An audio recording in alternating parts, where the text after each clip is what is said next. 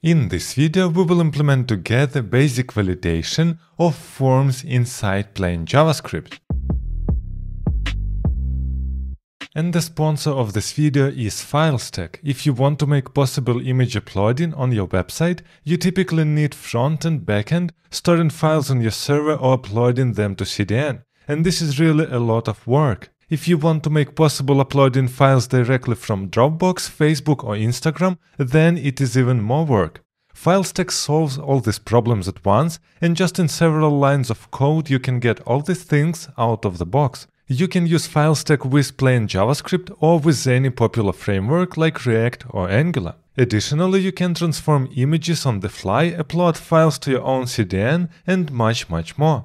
If you want to check FileStack, there is a link in the description box below. And now let's jump into the video. I already prepared a web page where we have a registration form. And as you can see here, we have just HTML and CSS, no JavaScript. And actually we built this responsive form in one of other videos. So here we have an index.html page, and as you can see inside we have this div form container. This is the whole container of our form, and after this we have form container details, title and subtitle. And you can see here this strange notation with 2 underscores, and this is because we used here BAM, which means block, element and modifier. It is not relevant for our validation form, but it helps us to structure HTML and CSS. So now we know that details, title and subtitle are children of form container. After this we have our form, where inside we have simply fields, and in every single field we have first of all a label, after this an input, and then a div with form arrow. And actually we don't see this div at all, but the main idea is that inside this div we will throw all our validation errors that we have. After our name we have email, password, and then the button to register on our form.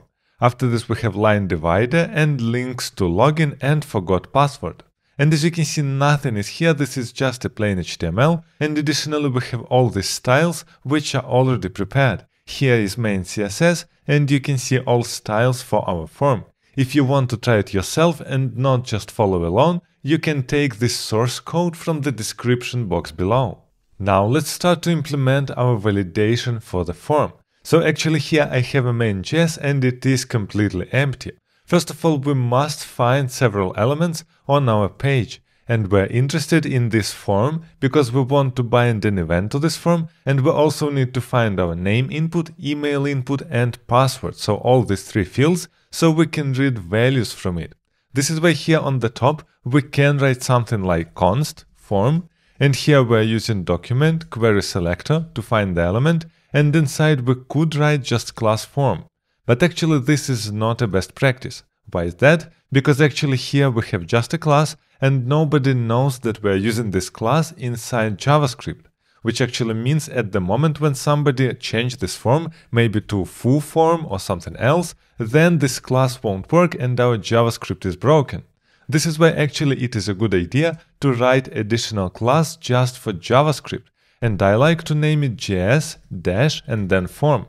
In this case people will see, okay, this class has prefix JS, so probably it is not for styling, it is for our JavaScript, and then they won't change this class. This is why here we wrote JS form, and we need to do the same with the input. Here we have our form input, we can write here JS name input.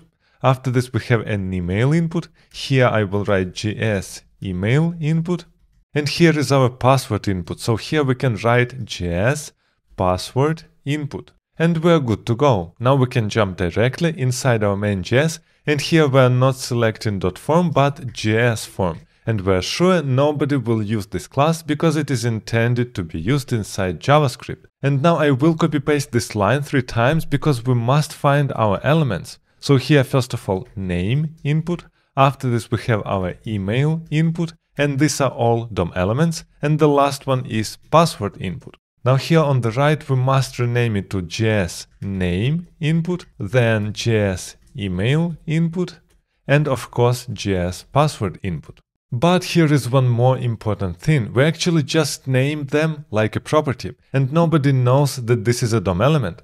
This is where we can name them with $ at the beginning. In this case, people typically understand, okay, this is something like jQuery style, we are naming DOM nodes with $prefix. In this case, everywhere in our code, we directly see, okay, this is a DOM node. Our next step is to attach our event listener to the form. This is why here we have our form, and we can write here add event listener, and we are listening here for the submitting of our form, and listener here is our callback. This will happen when we are submitting our form. So what do we want to do here? First of all, we want event prevent default, and for this we must get in our callback event as a first argument. Now inside we can write event.preventDefault, and it will block the default behavior of the form.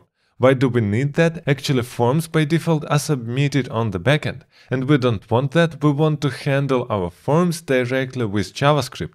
This is why we want to prevent default behavior of this form. And after this I will just call a single function validate that we will create in a second. The main idea is that we pack all our validations inside additional function validate and not just write here directly inside the callback, which makes it more readable. Now we must create this function validate and read all values from our inputs to some local properties. This is why here let's create our function validate. We don't have any arguments here, and inside we want to get our name value, email value, and password value. So here is our name, maybe even name value to make it more understandable, and here we can get our $name input. This is a DOM node, so here we have .value, and this will get a value from our name input. But actually we can do it even better. We can use after this stream function. And if you don't know what is stream, it will remove spaces at the beginning and at the end inside our string, which makes a lot of sense because in registration forms we are not allowing spaces. And we need to do exactly the same stuff with our email and our password. So I copy-pasted here email value, and here we're reading our DOM node email input, and the last one is our password. So here we will have password value, and here is our password input. Now let's check if it's working. So here I want to console log our validate function, and inside our validate we can check what is our name value, email value, and password value. Let's save this, reload our page, and look inside console. So let's type something in name, in email, and in password, and hit register. As you can see, here is our console log validate, and we got 3 properties, which actually means our event listener is working and we successfully read our properties from input fields. The next thing that you must understand is how we will highlight our errors, which actually means, for example, we didn't type anything inside our name and we want to highlight our errors here. This is why here inside elements we have our form field. So we are not working here with form input because we want to set the whole field directly as an error. So we can add here after form field, form to underscores field, 2 dashes, and here is error. And here when I will save this, you can see this border around our input, which actually means we applied the error state to our form field. And we have styles which changes the border of this input when our state is invalid. This is exactly the idea. This class here helps us to style all elements inside this div container. So here we have 2 goals. First of all, we must apply this error class on our form field, and secondly, inside our div class form error, we must write some error.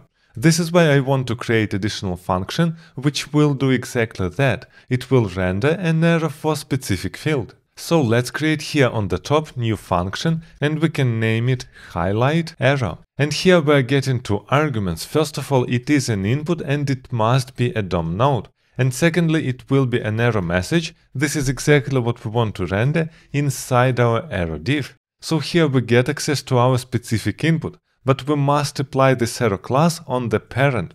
This is why here we can write input.parent node, and this will get us a parent node of this input, .classList, and here we can use a method add to add a new class.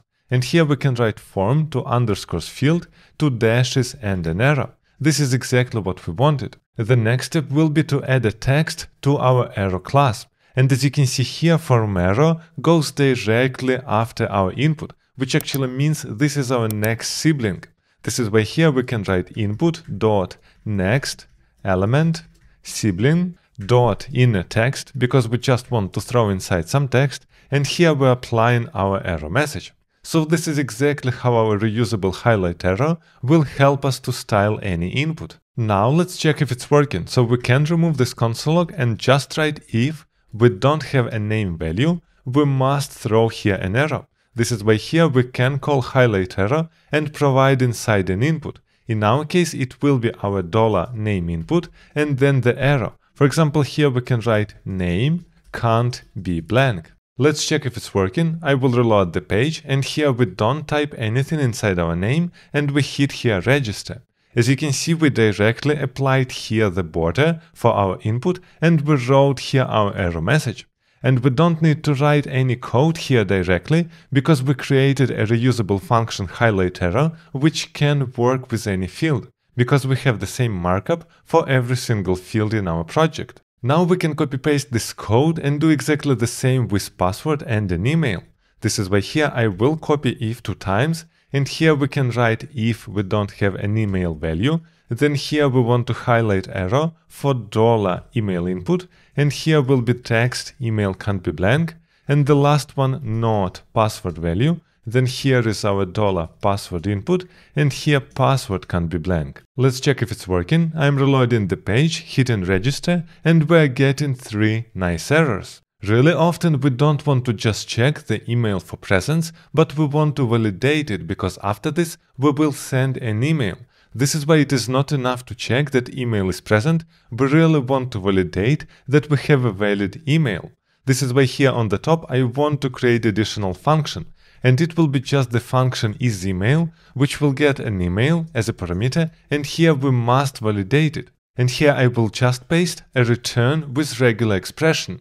If you don't know what regular expression is, this is a possibility to check our string for different validations or parameters. And you don't need to understand what is happening here, you can just Google something like regular expression to validate an email and you will find such string. So what it does, we essentially have here a regular expression and we test our email against it, and it will return for us true or false. So we successfully isolated this check to the specific function and we can just use it directly here.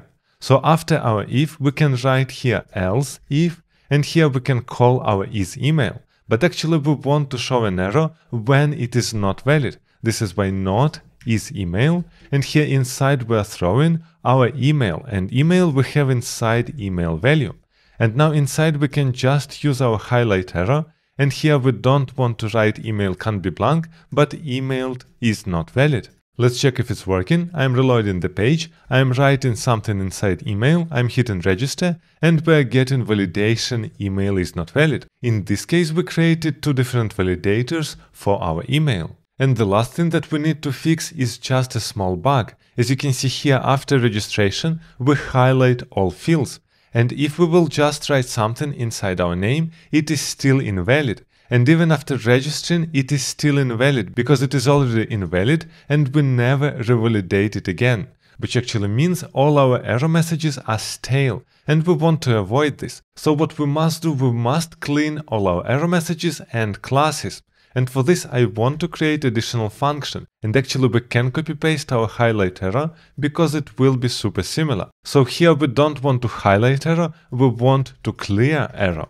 So I'm naming this function clear arrow, and we just need an input here because we don't need any error message. So here we are already getting our parent node class list, and instead of add we can use here remove. So it will remove this error state from our field.